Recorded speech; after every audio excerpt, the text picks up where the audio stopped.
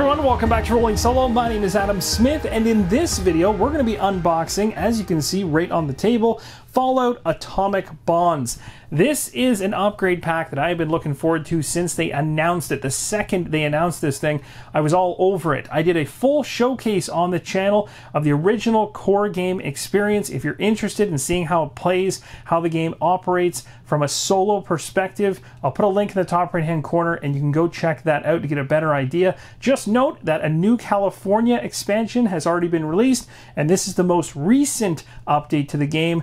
This Atomic Bonds, which is a cooperative upgrade pack, definitely requires the base game to play it. Without further ado, let's flip this thing over, take a look at the back of the box, and we're going to check out every single component inside.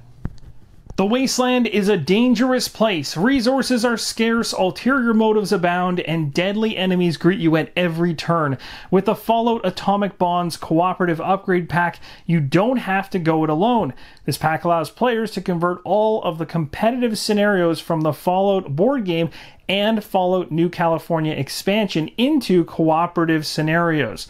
After all, everything's better with friends, including the apocalypse. This was the wording that shocked me. When I saw this, I got really excited because, again, as a solo player, if you're converting everything that's competitive into cooperative scenarios, you are now bolstering the catalog of different options I have with this base game.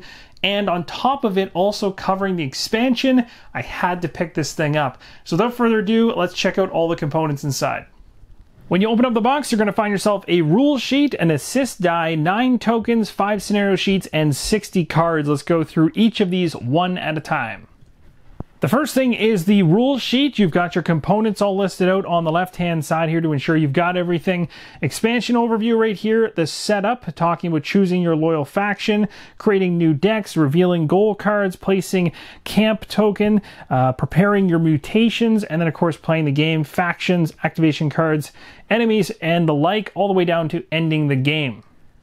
On the other side of the rule sheet, it talks about additional rules, like assisting, for instance. This new assist die states, a survivor can assist during a fight if they are either in the same space as a survivor who is fighting, or if they have a ranged weapon and are in a space adjacent to the survivor who is fighting. And that's what this brand new die is all about.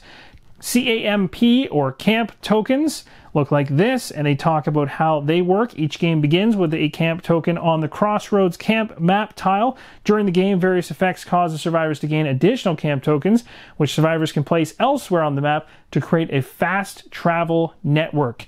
That's pretty awesome. Fast travel actions talked about down here in the bottom left. Talks about being killed, modifications, mutations, workshop upgrades. There's all kinds of really cool things to check out inside of this expansion pack. Now let's check out that single assist die, as well as the mini cards that are added in with this pack and the new scenario sheets.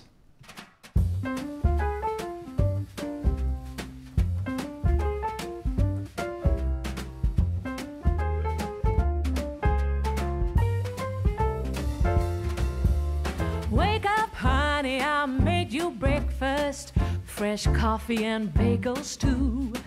A new day is waiting for us, we got lots of fun stuff to do. Let's go to the zoo and feed the monkeys, I can lend them your baseball cap. Let's make the day a barrel of fun, growing up is just a trap. Don't it seem like a drag? Like putting all of your joy in a big brown bag. I won't listen to any of that jazz. No, I'll never grow up. I'll never grow up. Growing up is just a big fat trap. I take pride in never working a day. Can't see the use of it anyway. Who can think I'm such a load of crap? Growing up is just a trap.